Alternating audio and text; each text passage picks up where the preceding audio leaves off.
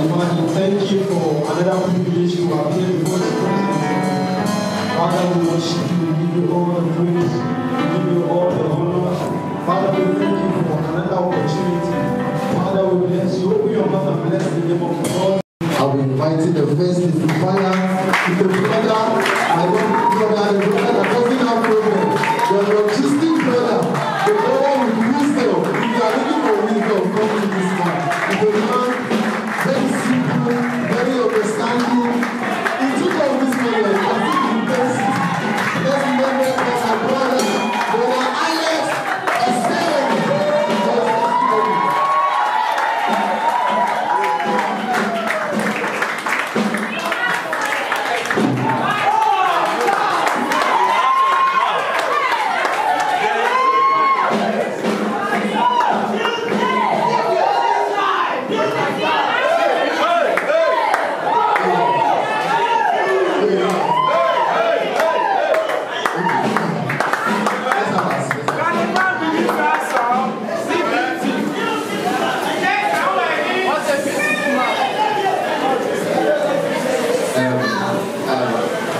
First of all, I want to sincerely apologize for the pictures when I don't understand because I listen. It's my fault. It's my fault. I listen.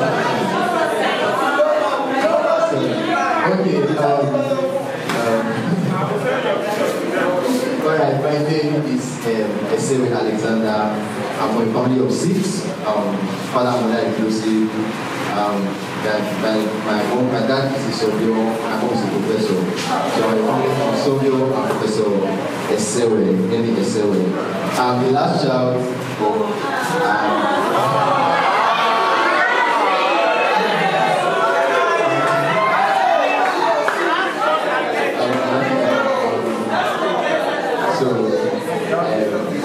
I did have a very interesting childhood. I was mostly alone as a child. I had little of my friends, and it affected the kids mentally. So that's part of the education. Because my elder brother is older than me 9 years. Imagine. So when I was growing up, it was in boarding school. So most of the time, I was trained to be alone. Most of the time, my parents came in the house. For at the age 6 or 7 years, I can stay alone without being scared of anything. Okay, that's my educational background. Okay, now everything from my family background. Now my educational background. I schooled that I went to different schools. First of all, I went to Brother Pius school. Brother Pius.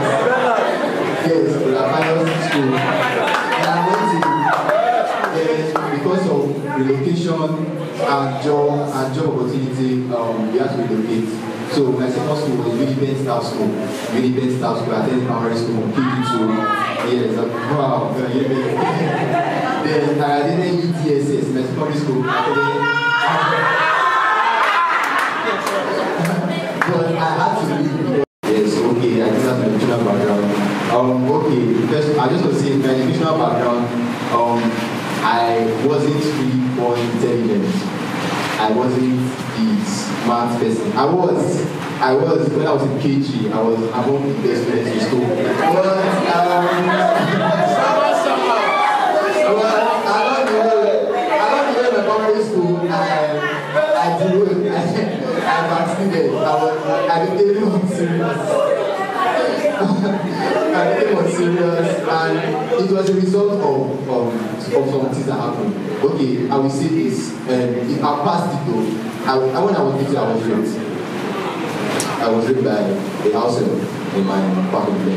So I was raped. So the psychological damage and everything brought my grade down to where it was. So when I passed it though, I struggled with it. I can easily say it, and I'm not affected by it today. So that was one of the major reasons, and I battled with it for years. I could not really say anything to anybody. I just had to keep it to myself. So that affected my grade though. But I knew that But when I came to university and I knew Christ, it's just that gift I've lost. That gift that I've lost because I came to understand things easily.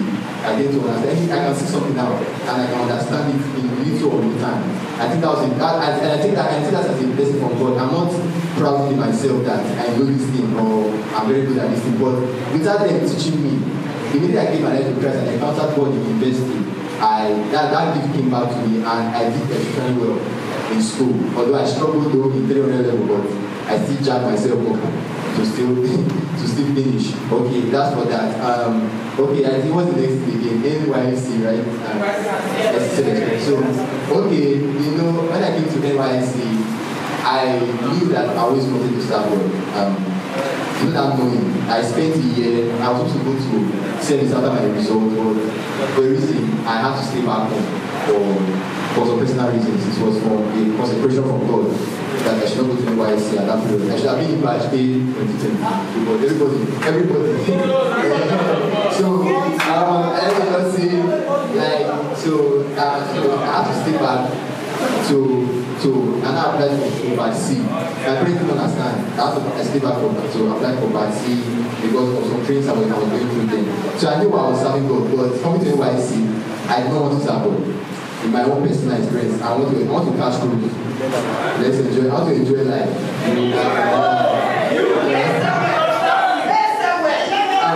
I'm being plain and honest. I knew. I heard from God that I was coming to serve. I knew, but I wanted to draw. So when I came to NYC, I met this man of God, very Johnson there. This man was my platoon. I was an escort in the platoon. He was a member, but was always going to chapel. If you see me sometimes and invite him, I'll be like, bros, I'll see you later. All this kind of thing. Yeah, I think so. NYC, I didn't do all the activities. But no matter what, if you are spiritual, you know you are spiritual, there are some things that will appeal to you. Like that. So all those social nights, all those Mr. Macho and the rest, I can't any of those things. But the things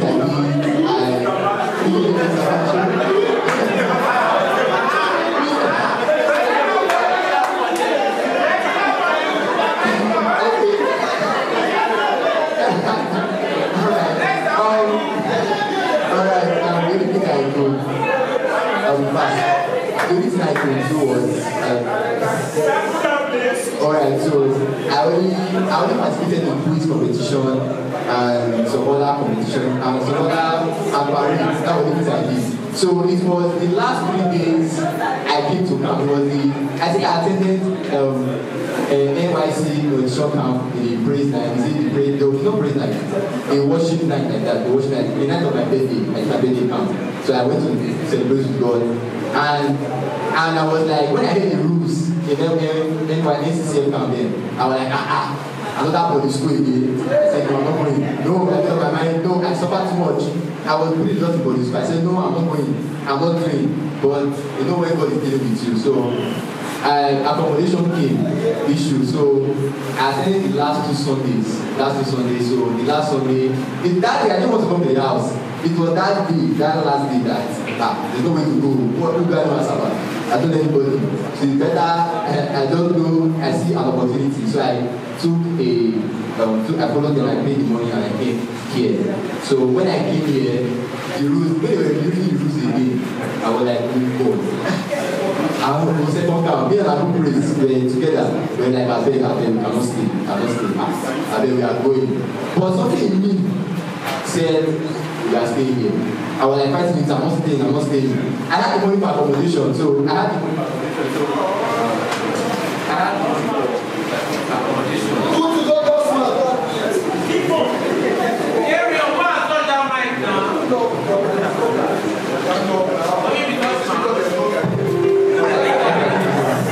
Alright, so at that point in time, I traveled back for the Christmas break because I told myself that January, I'm not coming back to this place. No matter what.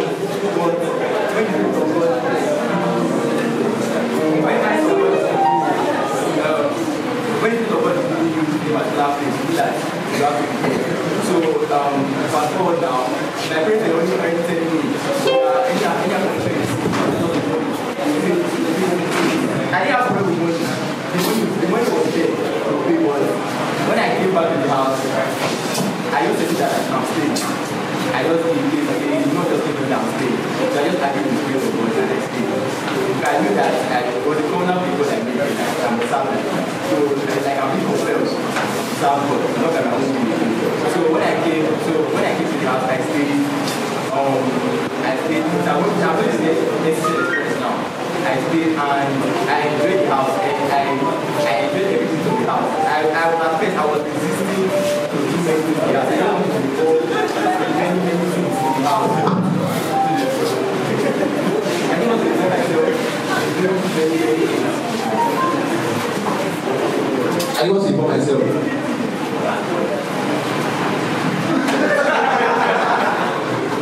Alright, so I resisted doing things in the house. I didn't want to be on my own, don't go and everything, but you know when you have something, so I just had to still make myself available to serve and everything. So a funny thing happened.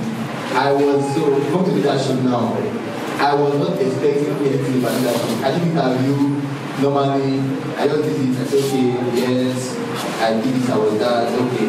But the night of the incoming, very shocking. It was set up. The two of us that were wearing khaki were going out for prayer work also. We wore khaki, and that day I was very tired. That night I was very tired. So I was sleeping in my chair. I was like, I want to sleep. So I did not change it. They were not announcing me coming there. So I dozed off. So Gigi last was sitting close to me, and I heard my name incoming. Financial secretary. I hate my name. And I was losing. I was like, maybe it's not me. I was thinking it was Alex Esewe. And you know what I mean? They were asking me like, I'm the one they were calling. I'm like, me? What do I know? What do I was like, that day I was very angry. I was angry. I was like, I went to run. I don't want to beg. But it came. So the next thing I did, I went to the common room. I saw the pictures of the EFCCs there. Lady.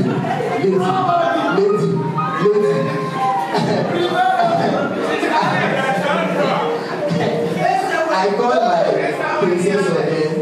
I told her, Mama, please, I cannot do it, please. She now told me that I should not worry, that I should not talk like that I'll be able to do it.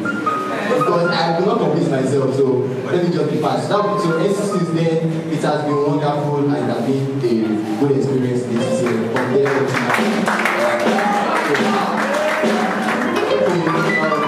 best and worst moment this year. My best moment is me relating with everyone in the house. Me, the ability to relate to everyone. Learning from everybody, one way or the other. And praise nights, prayer cruise, day and yes.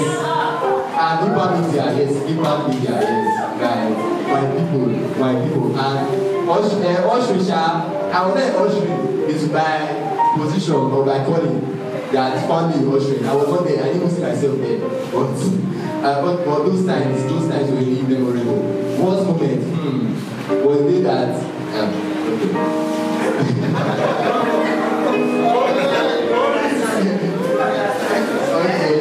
this one is exclusively. Those of us will understand.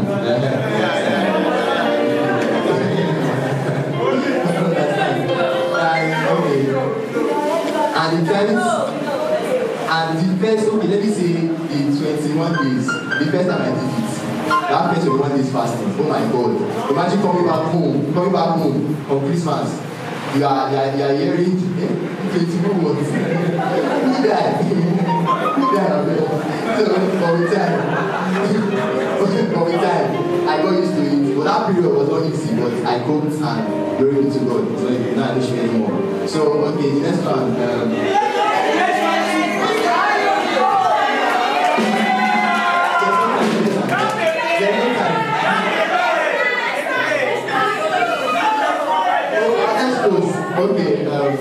Okay, because of my solitude nature, I didn't engage myself in many relationships. The only relationship I've been was, I would say the truth. It kind of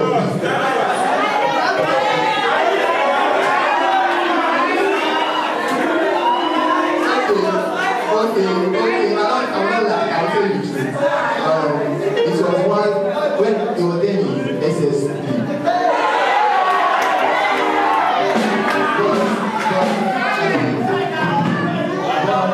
But it didn't last. It was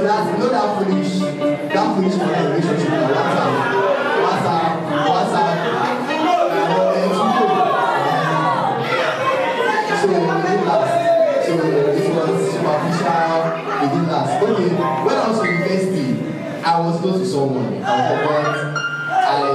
got an instruction of the Holy Spirit that I should not date her. She asked me out, she asked me.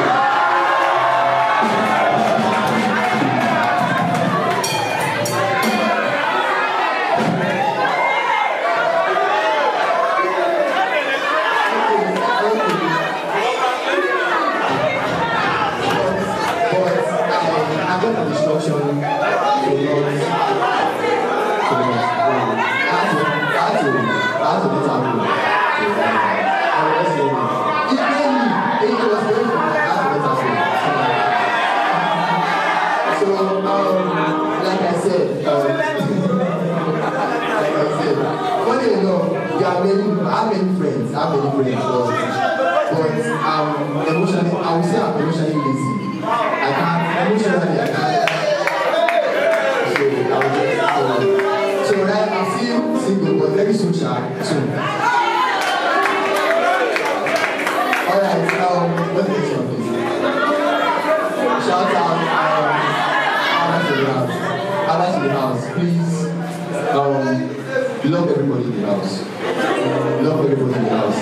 Whether irrespective of their differences and what they believe in, love everybody, respect everybody, and please take your prayer life very seriously. Very, very seriously. Very seriously. I don't like prayer personally, but it's something you must do. It's just something you must do, whether you like it or not. Personally, if I should remove it from my life, I would, but you cannot survive in this world now without prayer. So, and lastly, please, make sure you do your best, because after now there's no time again. Do your best now. After now there's no time again. Maximize your time. Okay, thank you. Shout out. There are many shout outs I would like to give. Many shout outs. I would say to my mama, G-G-E-S-C-C. That woman was so wonderful. To my parents, normally my parents, my mom, my dad, to God Almighty, to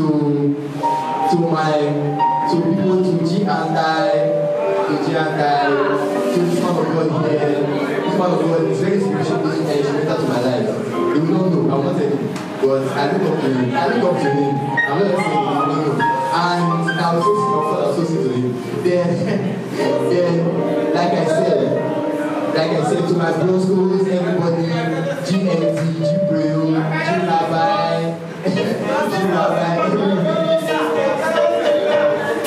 Jesus man, we always fight a lot, but he's my guy. Everybody, my sister, my mom, G-Mamon, G-Andai, GTT, divide, everybody, I don't understand. Anyway, so people in the house, so my four members, so Nina champion, to Little Shortman, to Little Esther, to my troublemaker, to Anti, I respect you very much. I respect you. To April, we might not talk, but I'm observing and I'm ready to go. So Chigozin, my friend. Chigozin is a special person. Thank you very much. So my begin, you are amazing. Anything I wanted as a successor, I got it. So everybody, to everyone, to watch me, to hate you, everybody. So please, so my feet,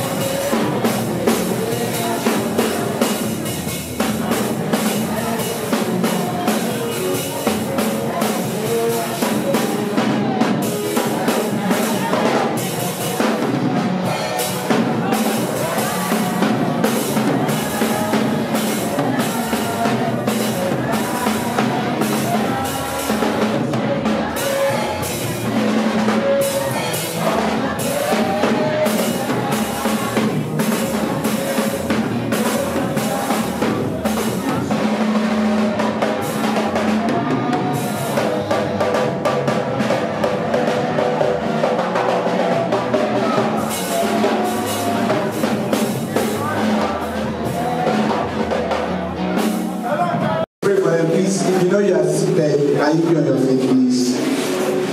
Can you stretch forth your hands upon them and begin to declare God's blessings upon them? Can you begin to pray for them? Can you swear? Can you begin to pray for them? These words will be a sign and wonder in this generation. Through them, their families will be blessed. Through them, their society will be blessed. These ones will not lack anything good. These ones shall not be limited. These ones will not be able to pray for them.